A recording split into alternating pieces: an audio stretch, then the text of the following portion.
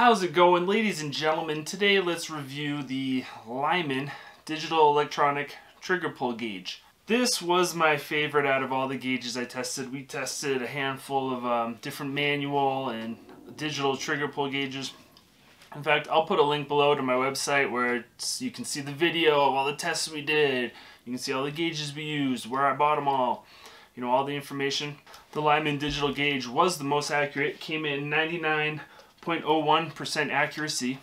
How I tested accuracy was I had a bunch of weights. You know, I had some Olympic weights and I had some dumbbells. So, you know, you took a 2.5 pound dumbbell, tied a string, and then tested it. It should read 2.5 pounds. And so that way I was able to determine accuracy. For ease of use, I tested it on, you know, pistol, shotgun, AR, rifle, all different kinds of firearms just to get a feel for it. It's a little heavy. It feels good. It feels like it's well made. It's a good quality. It has these grooves for holding it. You can see the, you know, little grooves, one for each of your fingers and whatever. The pull rod telescopes down into the gauge for easy storage, which is nice. Here's the packaging it came in. I destroyed that obviously, but it comes with a storage case, which is real nice. And so the gauge can just sit in there and keep it up on a shelf, keep it stored, keep it protected. That's nice. It's just a plastic case with the foam liner. Under the foam liner, it comes with the manual, how to operate it, everything you need to know, and the readout.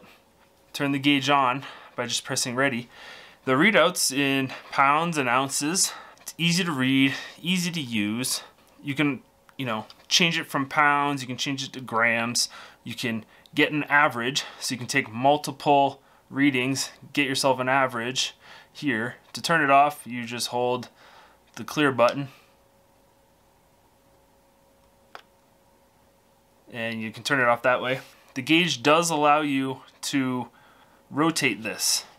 Now, it's only going to work when it's fully extended and locked into position, and it doesn't rotate in this position.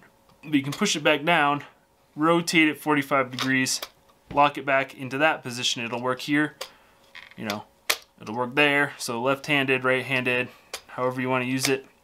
But let's show how to use it. So in this case, I want it to rotate this way.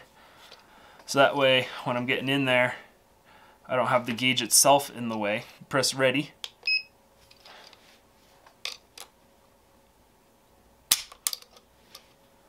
And we got 3 pounds, 2 ounces. And that's correct. One thing I need to mention, just by holding this gauge upside down,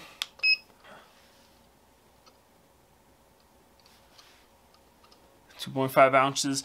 I was on average getting 2.3 ounces. That was affecting my testing, of course, because I'm just lifting a weight by a string to do the testing. Now, when you're using it on an actual firearm, you're holding it level. You don't get any, you know, kind of mismatch in the readings like that. So I don't consider that to be a huge problem. Out of all the testing I've done, I like this one the best. I would recommend buying this one. I paid, I think it was around $45. It might be up to like $48 depending where you go. The link below to my site, I'll show you exactly where I bought it. I got a good price, everything like that. Overall, it was a solid gauge. I like the case it came in. And thanks for watching. Neckbone out.